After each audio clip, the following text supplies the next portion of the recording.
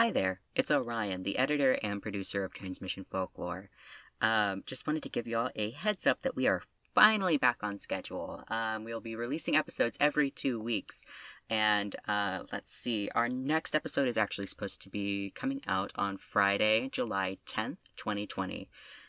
We appreciate y'all's patience as we try to figure all of this out. It was a little bit hectic there for the first several episodes, but we're really excited to be able to get back on track. Thank y'all so much, and time to get into the episode. This is the worst day of my life. Worse than almost drowning. Why are you mocking me? You're being a tiny bit dramatic, don't you think? Not at all. Hand me the 3/16 head.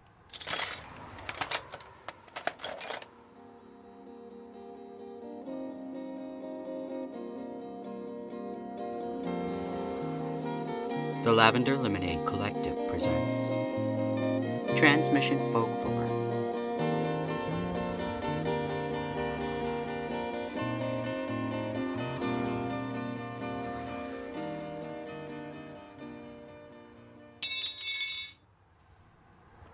Is it this one? Yes. And they're all not that bad. Auto shops are there for you. I expect bagels to be there for me. Bagels are good. This bagel is stale, looks bad, and tastes gross. Oh my god, it's not that bad. It might as well have mold on it.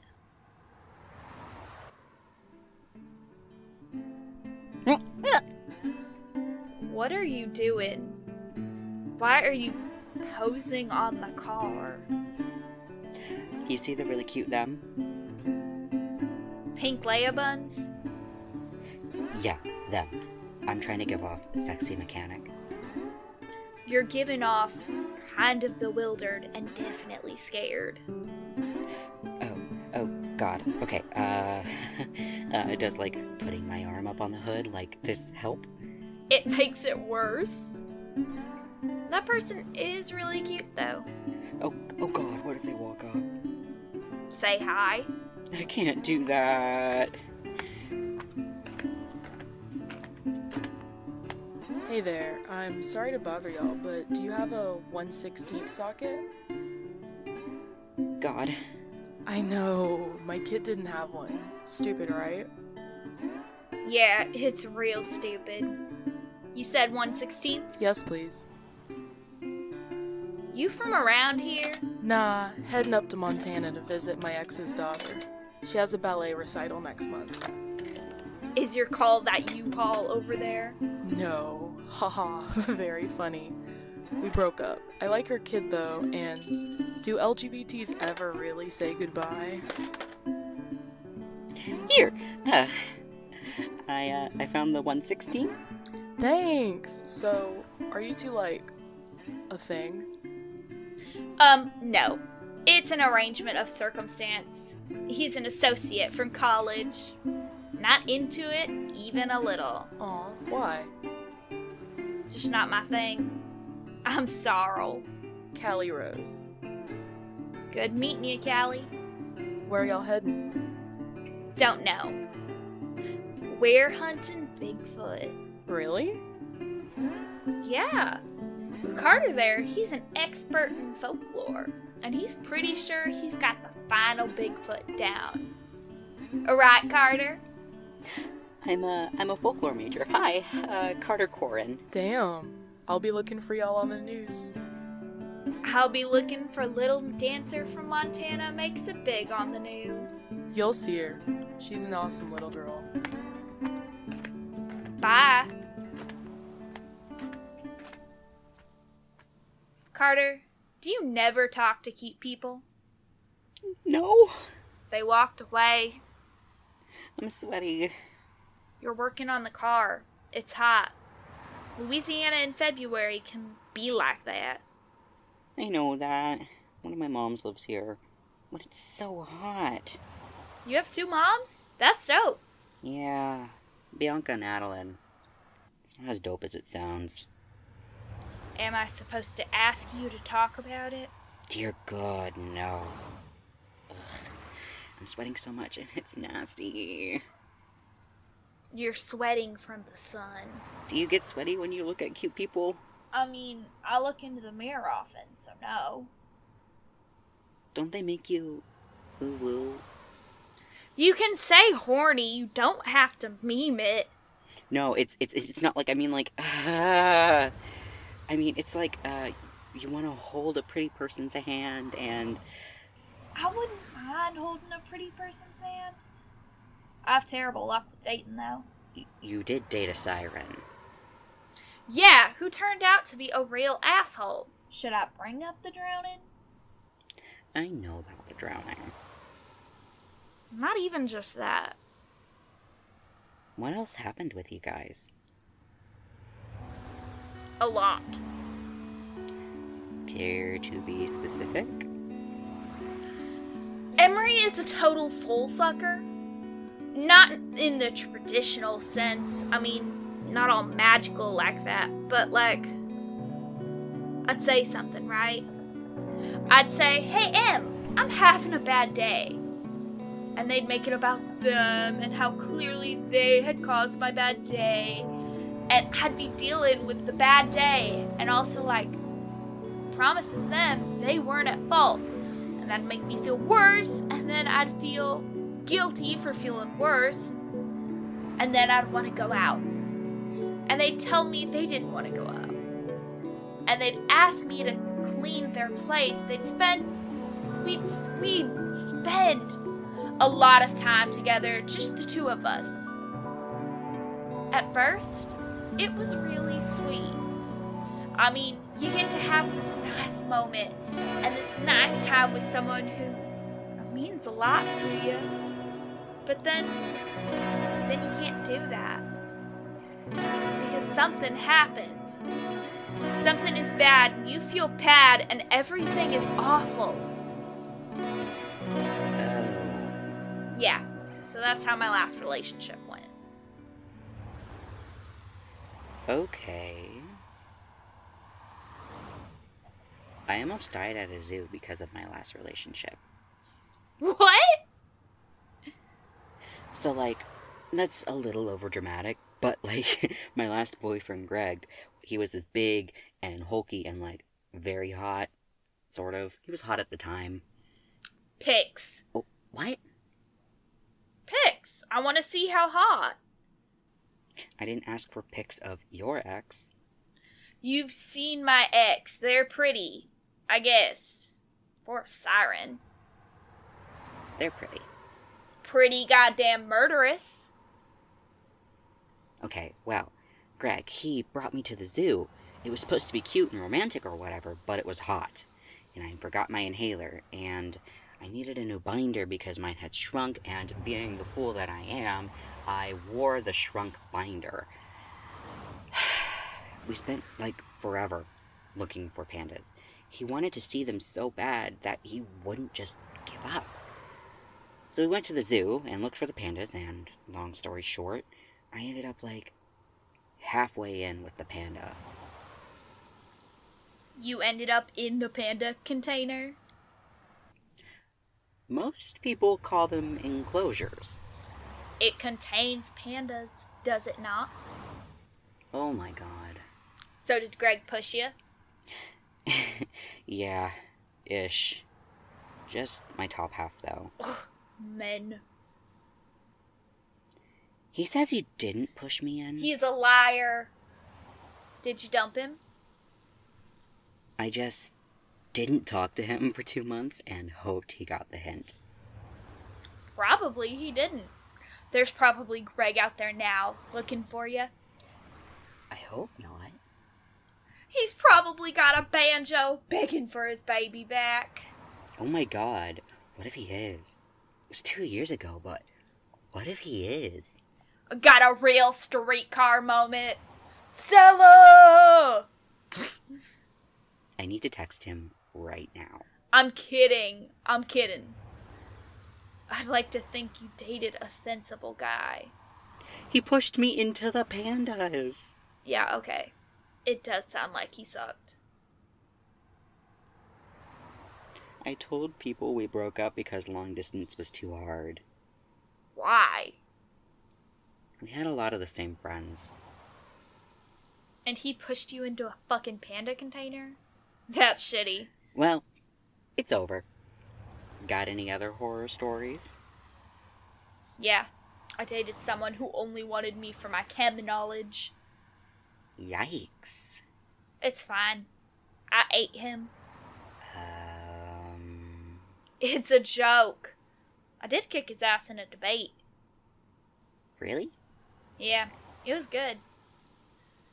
Should we try to start her back up? Yeah, let me sit down.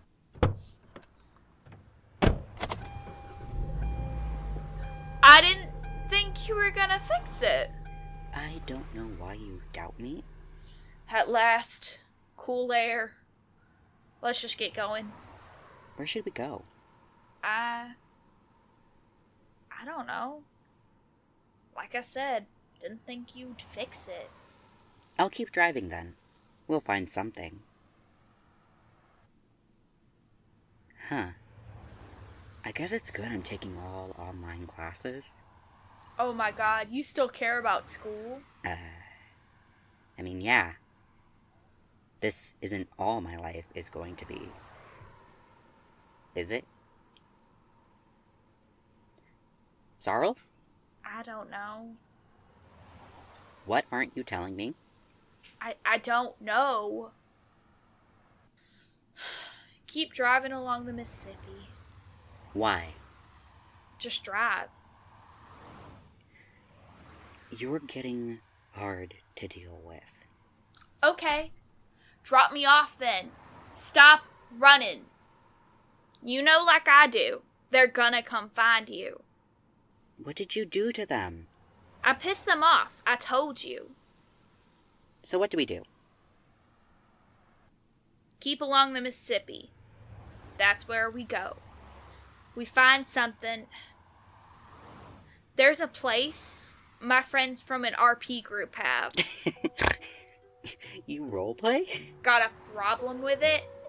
No, I just didn't expect it. Shit! Turn the car alarm off.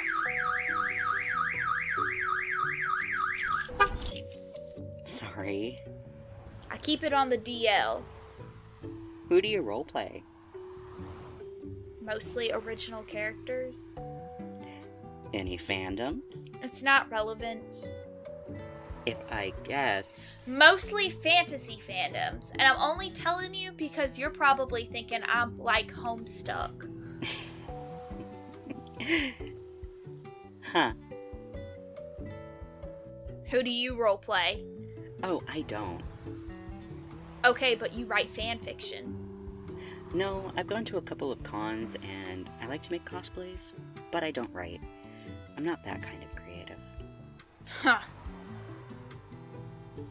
Not all of us are nerds. Whatever. You're mad because I found out you're a nerd.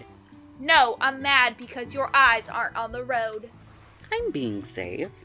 Be safer.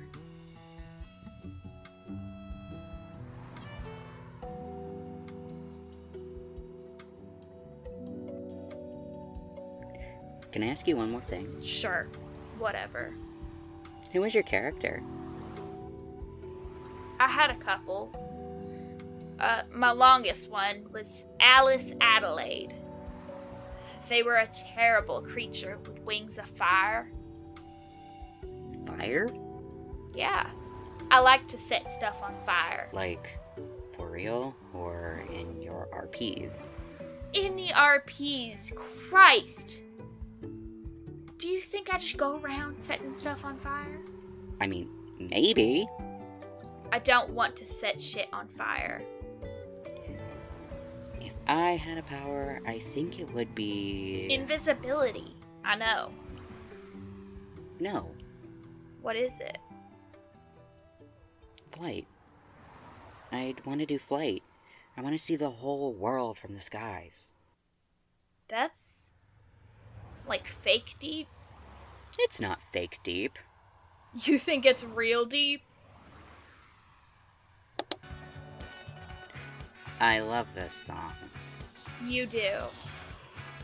Do you not have it in you to be nice? No, I don't. I'm exhausted from all the running, from all the shit I didn't mean. So you're the bad one in the relationship? 2 people can be bad.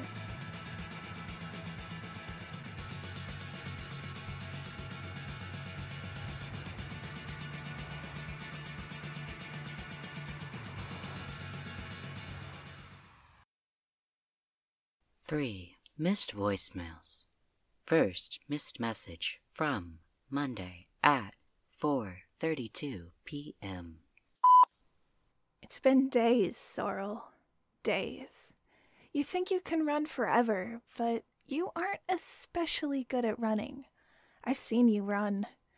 You're not very fast, and you look ugly when you sweat. I know I'd tell you you look fine, but we both know you looked bad. Yellowed stains and pink-faced. It's embarrassing. Your skin was not meant to be flushed. I can imagine you now, so full of fear, full of disappointment. What do we do with Sorrel? We're both wondering that, Carter and I. Second missed message. Tuesday at 5:23 p.m. It annoys me when you don't call me back. I mean, I told you something fun. I know his name now. It took me a while, but it's not hard to find these things out. People are so willing to help from the school. You want me to leave him alone, don't you? You're so quick to bounce from one person to the next. You haven't stopped to ask who you're hurting. It's not just me. Call me back, prick. Last missed message today at 3:20 p.m. I hate you. We ended this relationship like most relationships do. Hate fucking to try and preserve what was. And I am tired of hate. So, I'm going to finish this. I will let everyone know all the secrets you're keeping. Especially the boy. Especially Carter. End of messages.